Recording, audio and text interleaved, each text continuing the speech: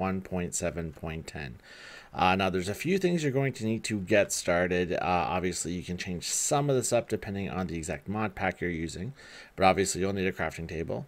You will need some sort of power source. In this particular case, I'm using a couple of wind turbines from Mechanism, connected to a basic energy cube for Mechanism, and you also need a pulverizer or something that is capable of crushing things into dust. That's the very basics that you need before we even start looking at even a remotely beginner matter energy system. So the first thing you're going to need to learn to do in this is you need to be able to make an energy acceptor. I'm not going to show all the recipes, but the reason why I'm going to show this one just this time is because I want to show you the very first thing you're going to have to learn about is Fluix crystals. Fluix crystals are an item you cannot find in the world. You actually have to craft them yourselves, but if you go to NEI, it doesn't really tell you, it doesn't give you a recipe. It actually tells you specifically what you need to do. So what we're going to do to make a Fluix crystal, you are going to create yourself, or, find yourself some sort of nice little watering hole. It can be a river or an ocean or whatever. I usually use like a little 1x1 water hole just to make sure that everything is all nice and neat for me. You will also need some Sturge quartz crystals. You will need some, I take that back. You need some charged Sturge quartz crystals. You need some redstone, and you need some nether quartz. And then all you do is you basically go ahead and you just throw all three of these items into that pool of water. When all three are in there, you're going to get a couple of little fancy effects, and Fluix crystals are going to grow out of the woodwork. So now you have your first set of Fluix crystals, and you get an achievement to boot. So that is basically the first thing you need to learn. There will be easier ways of making Fluix crystals later on, depending on the mod pack you use, but that's the short version of how to do it. Once you have done that, you need to make yourself your energy acceptor. The energy acceptor is fairly simple to make. It will require quartz glass as well, which is of course another recipe. Let's just go ahead and craft all this right now. All right, we're going to actually quickly combine some of this into here. This is why we need the pulverizer, because you need to be able to make some basic dust. And energy cell, quartz glass. There we go. All right, so we make 4 quartz glass, and then from there we want to make the energy acceptor, just like so. Once the energy acceptor is down, this is basically what's going to convert RF, or whatever kind of energy you typically use. I believe IC2 power will work as well. And just plop it down attached to your energy grid. This will convert the power from your energy system into what Applied Energistics uses. They're AE units. I'm not sure exactly what they're called, but they're AE units. We'll just go with that. Once you've done that, now you can actually start building out your ME system.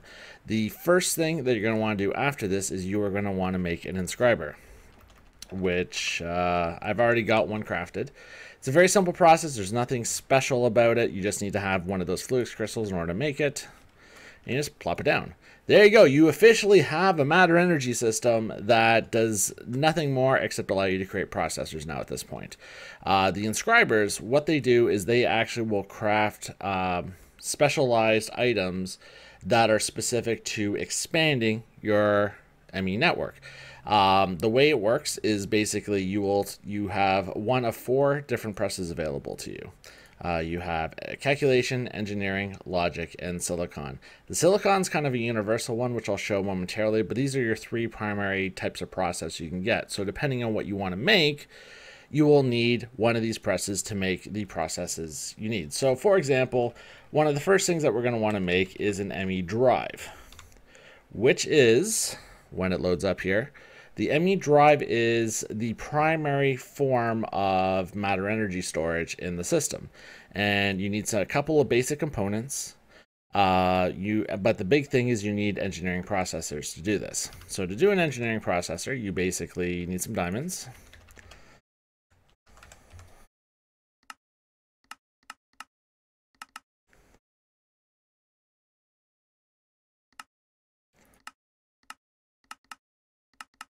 And there's the diamonds. All right, so you need some diamonds. you basically put the particular press you need. In this case, it is the engineering processor in the top here. And then you just put the diamond into the slot here. And then if everything's working, you'll see this bar slowly go up. When it's completed, you will get yourself a printed circuit of whatever type you're trying to make. In this case, because we know we need 2 processors, we are going to make 2 circuits. When you have done that, you need also some silicon, and that is produced with the silicon press. Now, you need raw silicon. Now, depending on your mod pack and all that, there are going to be different ways of obtaining silicon. For my particular purpose, the best way for me to obtain silicon is by pulverizing sand. This is with the EVCraft mod pack that I'm using to showcase this. Every piece of sand will produce 1 raw silicon. Once you have the silicon, you basically go over here and you do you put that in here, same way you did with the diamonds, and that will make the printed silicon for you. Printed silicon, and we need 1 for every processor we plan to make. So in this case, we just need 2. There we go, all done. Then after that, you put in the new circuit. You put in a piece of redstone. You put in the printed silicon. It will then again do its thing. And we're done. All right, so that is our first processor, and then we'll do this to make the second processor. All right, so now we have the 2 processors that we require in order to make our ME drive. Now, the other thing that we're going to need for this drive is going to be, whoops. The other thing we're going to need for this drive, stupid NEI, is this. We need fluix glass cables, which are relatively simple to make. Quartz fibers use basically glass and some dust, so they're relatively simple to craft. And we just go like that. Okay. So there's our drive. All right, so with that all done, plop that next to here. You now officially have a storage device that you can't actually use yet for anything.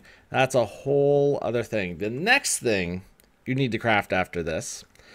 So basically with the setup that we have here, you've got your energy acceptor. The ME system does move from machine to machine in the ME network. There's a whole channel system, which I'll explain into a different tutorial, but the short version is, to start, until you get more advanced, you're limited to 8 matter energy things connected to a single network. So in this particular case, I think the drive is the only one that actually counts as a machine in this, but in this particular case, you know, we can just attach them right next to each other. Just as long as they're connected to the matter energy acceptor, we're all good. You can also use these cables if you want to expand the network without, let's get myself a pickaxe.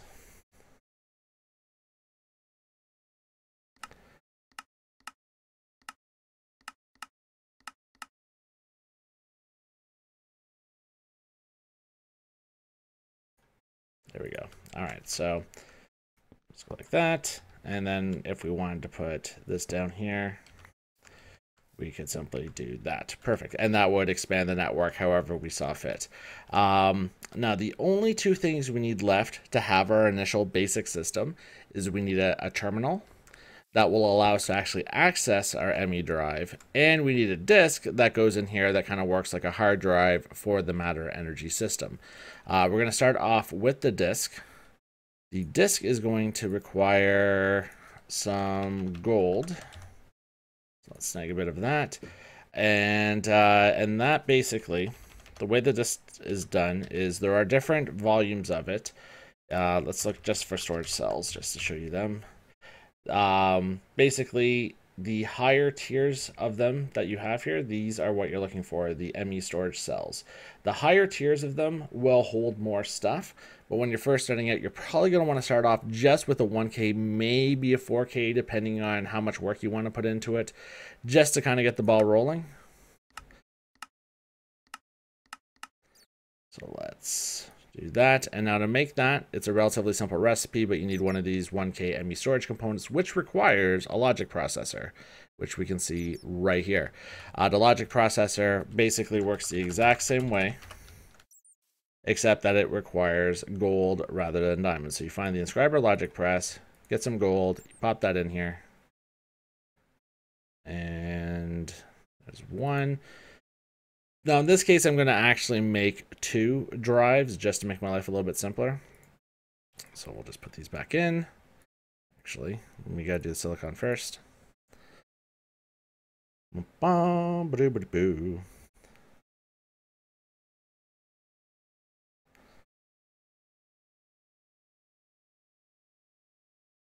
Done. All right. And then we just put these items in. Redstone.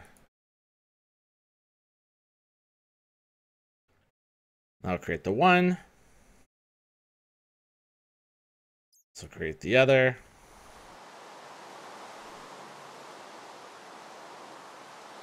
Perfect. And then from there, we just make the storage cells like that. And then we go and we make the actual drives. We don't have the quartz glass.